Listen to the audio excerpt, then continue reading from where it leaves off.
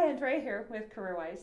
I want to talk to you about how do I learn medical coding. I think I want to do it. I think I'd be good at it. I'd really like to make the money. I'd love to be able to work from home. What exactly do I need to know to do medical coding? First of all, you've got to have a base in a core medical curriculum.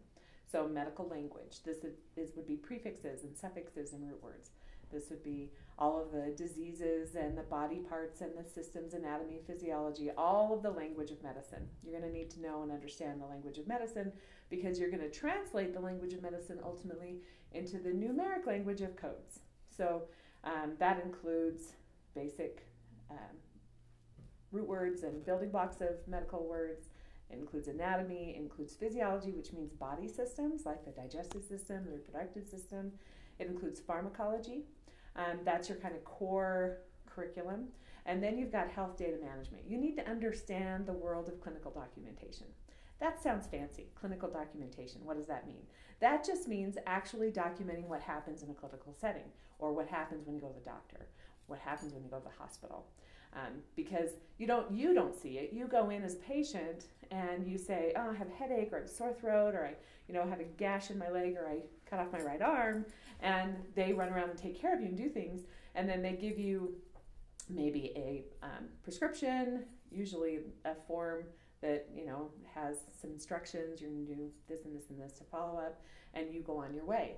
But every single thing that happened from the minute that you opened your mouth when you got there gets documented.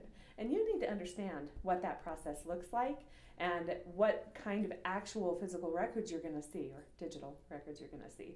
And that health data management is part of what you're going to be learning in order to do medical coding. And then you're going to learn codes. So first you have your base language, which is the medical language, and then you have the numeric language, which is codes.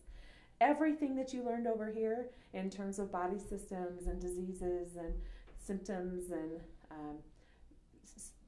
instructions and prescriptions and everything related to procedures and what they do to you while you're at the doctor's office. They take a throat culture. Did you do an x-ray? All of those things have a corresponding code. And those codes are found in code books or in software that contains all of the information in code books. And you need to translate that language into this language, which is numbers. So you've got ICD-10-CM. This was something that changed drastically in the United States about a year and a half ago. Changed everywhere else in the world a while ago, but we're sometimes slow to adopt things in the United States. And ICD-10-CM was no exception. And that added literally thousands and thousands and thousands of codes to that language, to that dictionary, if you will. Then you're going to learn the PCS codes, CPT codes, HCPCS codes. These are all the procedures. These are the modifiers.